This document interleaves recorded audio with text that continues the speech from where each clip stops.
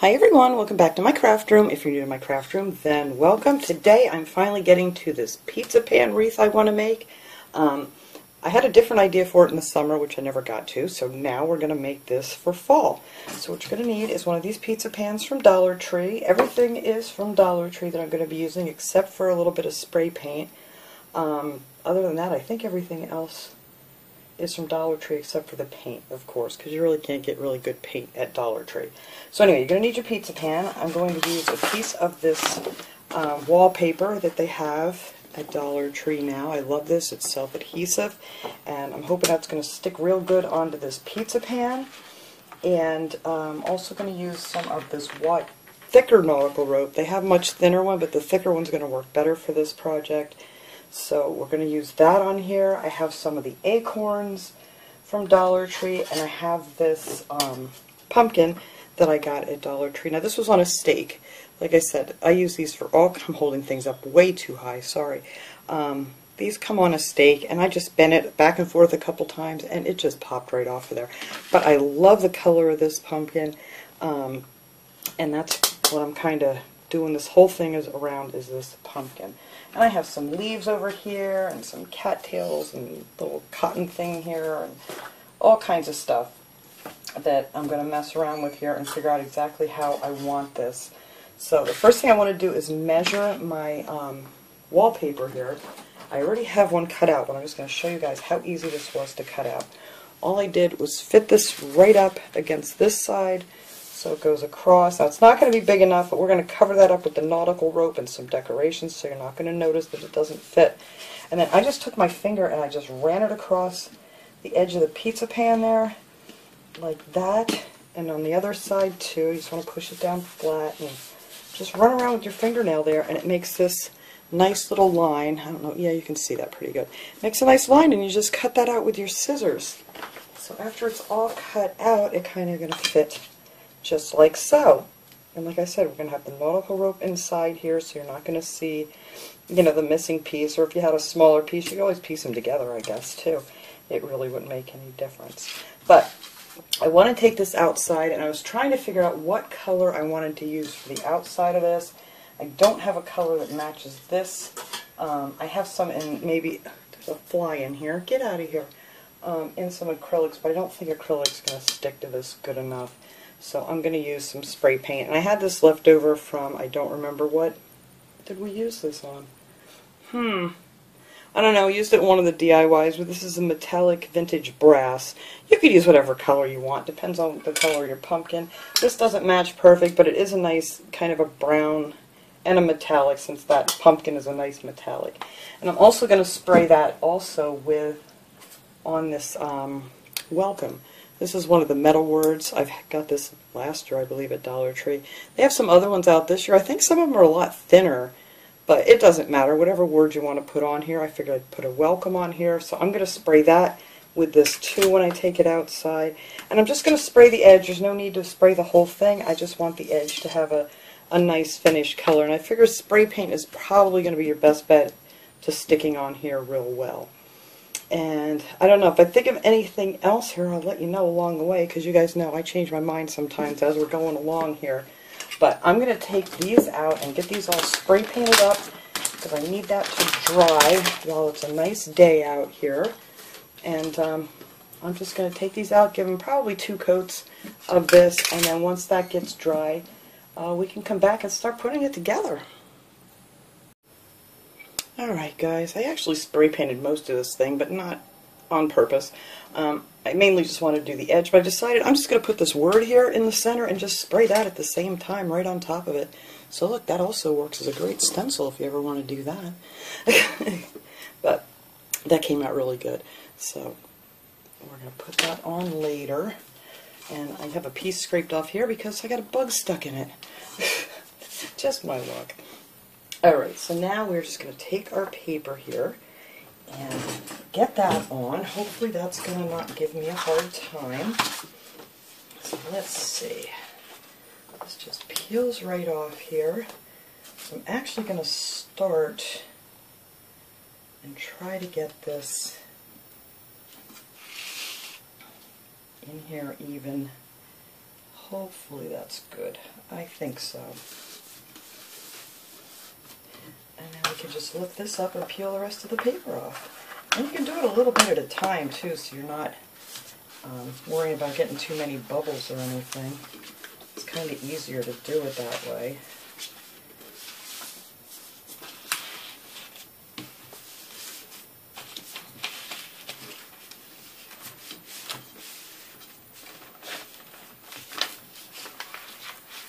Yeah, that worked out really good. There we go. Not even a bubble under there.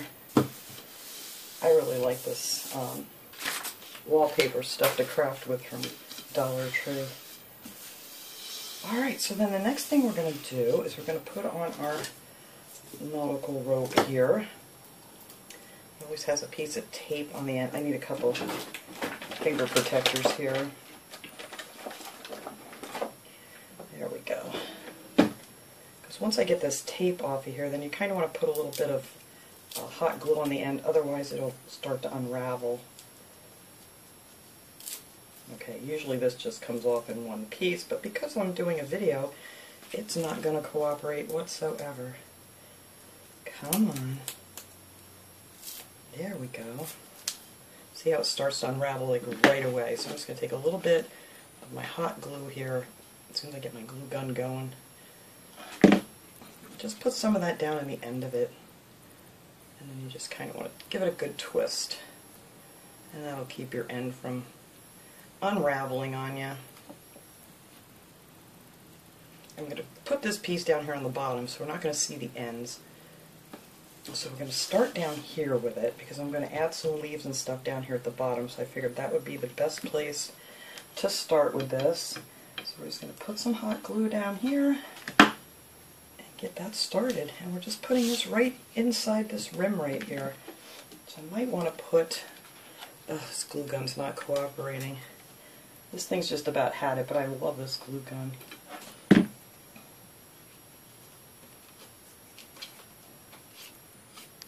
There we go. And then you're just going to go around and around and around. Glue in your nautical rope. It's going to cover up that cut edge of your wallpaper. And, oh, this thing is not working well. I need another glue stick. Alright. This is a very, very, very easy project if anyone wants to do this one.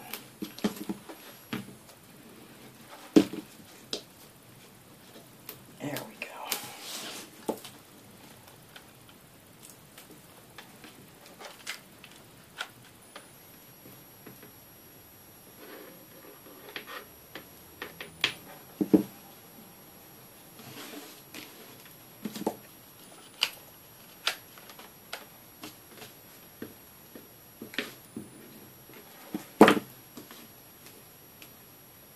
It doesn't quite make it there because the paper's just a little bit too small, so that's where we're going to like add a leaf or something.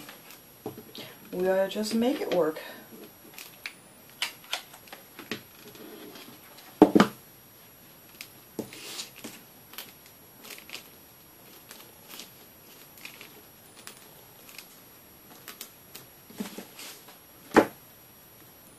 Oh, there's a big piece of something stuck in this jute. There we go. Get rid of that.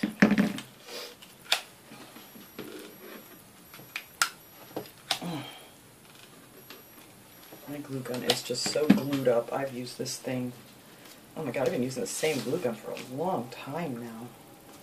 But it's got glue kind of down in where the handle is, and it just doesn't want to, really need to sit and clean this thing out.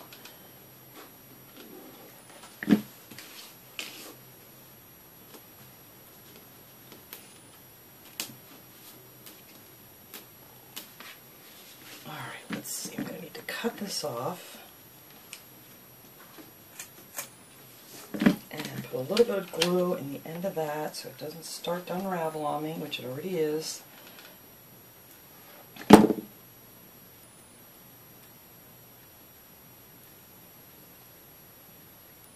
Just gotta have your finger protectors to do this. Otherwise, you're gonna burn yourself.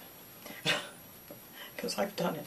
And you guys know many times I have these things on my finger and I end up using the other finger to do something.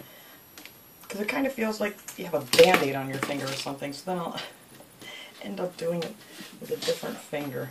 Alright, let's get this in here. And there we go. Close. Close enough. Alright, so there it is with our nautical rope in there. And now for my pumpkin, I'm going to use a little E6000 because the metal sometimes doesn't stick too well with hot glue. It'll end up popping off on you. So, take one of these out of here.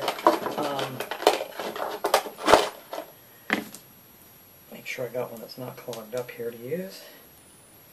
And, oh, this one's like almost dry. Okay, well, we'll get rid of that one. I need to get some new glues. I need to get a lot of new everything here. Alright, this one's good. Alright, so I couldn't figure out exactly how I was going to glue this on here because it's very hollow in the back. So what I did was I took 4 of these tumbling blocks and I just glued 4 of them together just like this, and just with some of this super glue wood glue. So we made ourselves a little block, and that's going to raise that up enough that we can get this glued on the back, and that's what it looks like here. So we're just going to put that right in here, and so I want to use some of the E6000, and then I'll add a little bit of hot glue just to keep us going here while that E6000's drying. So there, we'll put that right in the middle of this, and that raises this up enough that we can glue this down on top of our... Oh, jeez. There was a trailer going up our hill out here, and it kind of scraped. That was loud. Alright, so there's my bottom. See, now that is just going to be raised up just a tiny, tiny bit, which is good because I want to tuck some leaves in and out of there. So let's see, this is going to go right here. So I think that is the perfect spot for this pumpkin, is right about there. So again, I'm going to add some E6000 on here to make sure it sticks good. You don't need a lot. I probably used way too much on there because this stuff holds like crazy, and these things are pretty light. So I'm just going to add some hot glue, keep it in place for us while we're working here, and then we're going to put that right there. I think that will be good. Let me just hold this up. Yeah, that's good right there. Alright, so press that down. And I wanted my leaves to stick up over, and then also it covers up that little spot where the paper was not quite long enough. Alright, so that's going to go there. Then we're going to put our little words on here. Same thing, I'm going to use it with E6000 and a little hot glue to hold it for me while we're working here. But you're not going to need much of this on here because this, like I said, I'm just going to put a little dabs here and there, mainly on my end pieces here. Alright, and then I'm going to add a little hot glue just so this will hold in place. And of course, I'll have hot glue when I need my hot glue. Alright, here we go. I'm going to put a little more over that one. And maybe just a little there. I think that'll hold it in place for it just fine. Alright. And let me hold this up here. I think that's good right there. And we'll have our welcome there. It looks pretty good. Let's press it down there where the E6000 is and our hot glue. But I like using the hot glue because the E6000 takes like a good 24 hours to dry really, really well. So if you just add a little hot glue, it'll hold right in place for you like a little clamp. So that is how that looks so far. I just love this pumpkin. Love it, love it, love it.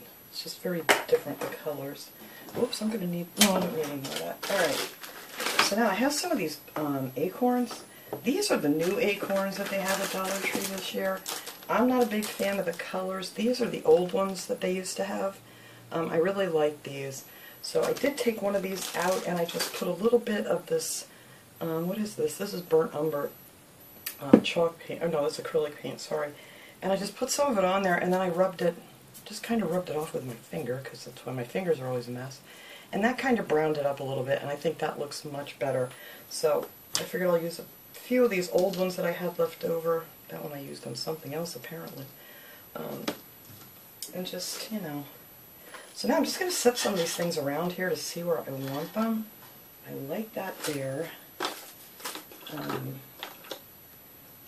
These are pretty loose. This is just one of the branches from Dollar Tree. I think I want another one this color up there. And that's why I liked having this raised up a little bit, because I can just kind of tuck them underneath there a little bit.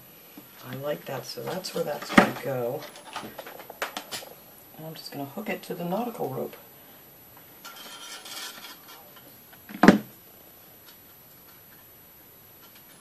We'll hold that right underneath that one, and then we're going to put this one over here with just a little hot glue, and that will hold that one there.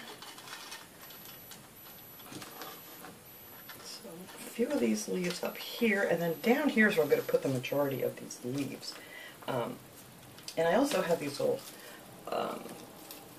this whole little bouquet they're calling this. It has the cattails and it has pine cones and it has little cotton thing on there. I don't know which one I'm going to use yet, but we're just going to put some of these leaves, I'm just going to set these here for now to see how I want them.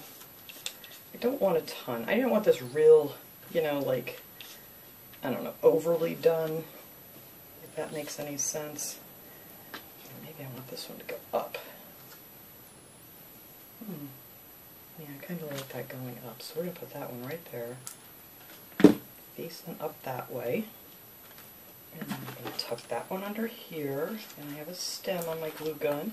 There we go. Just tuck that one under that one a little bit. And then this one I guess we'll put over here. I think I want to tuck that one under too.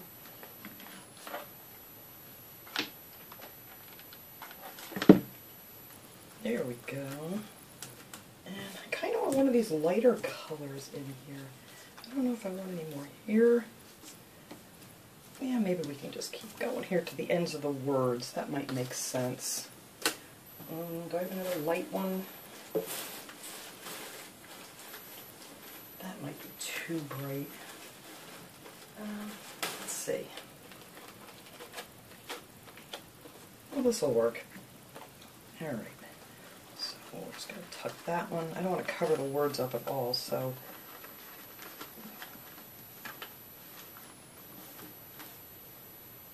that's a little bit too big. I'm going to need a smaller one. Well, we're just going to have to go with the darker color, that's all. That's all there is.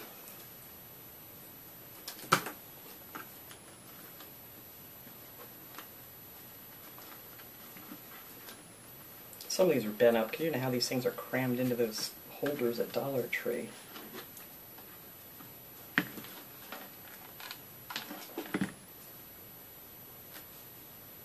Alright, let's see.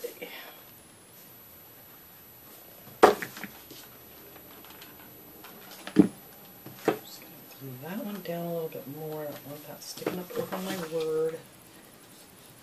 Alright, and I think that is enough leaves on here. Now I'm going to add, let's see, what do we want to add to this?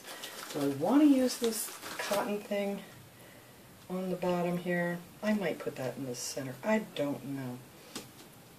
I always have these. I have so many of these little cotton things, and I'm not sure what these are supposed to be called. But anyway, you guys will tell me. So I might add that down here to the center just for a little pop of something.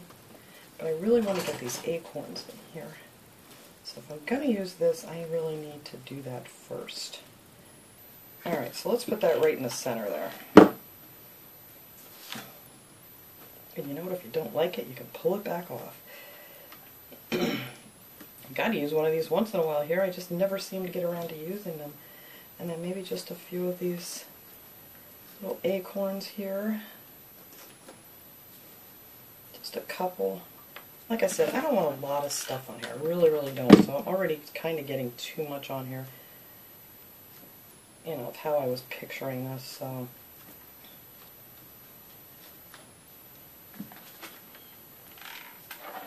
yeah, I'm not sure if I like that on here. It may come off. I was looking for some of my little mini mums, but I don't know where they're at. I don't know if I must have used them all up. I don't see any in any of my flower buckets. I don't see any in my fall bucket here. Now here's some down here. Oh, I found a few of them. Yeah, actually, you know what? I'm taking that off while it's still not cooled down enough. I don't like it. Sorry, guys. We're going to add some of these little mini mums instead. Let's see if I have another one here. Yep, that's what we're doing. We're going with the mini mums.